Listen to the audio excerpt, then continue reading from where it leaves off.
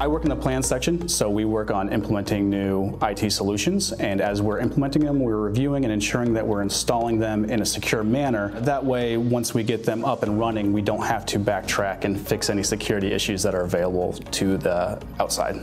We maintain all the servers that are on base, or most of the servers. Our cybersecurity is to secure the servers, to make sure that they have all of the security patches that are passed down from Microsoft and from the Air Force organizations above us. It's very important to have the security patches because the security patches basically are blocking security holes that aggressors or hackers can exploit and take over a server.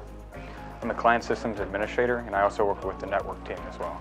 And that helps cybersecurity by stepping up base posture and to ensure all of the applications and endpoint security are up to date.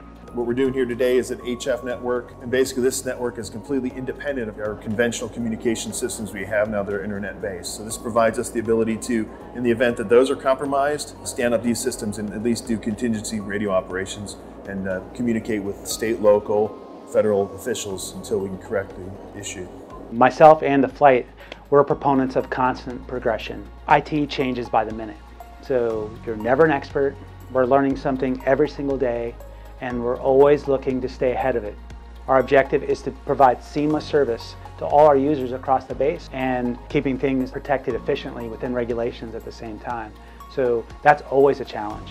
But every year we're doing things more efficiently. We're creating an incredible environment here. We're getting more diverse and more skill sets from our guardsmen.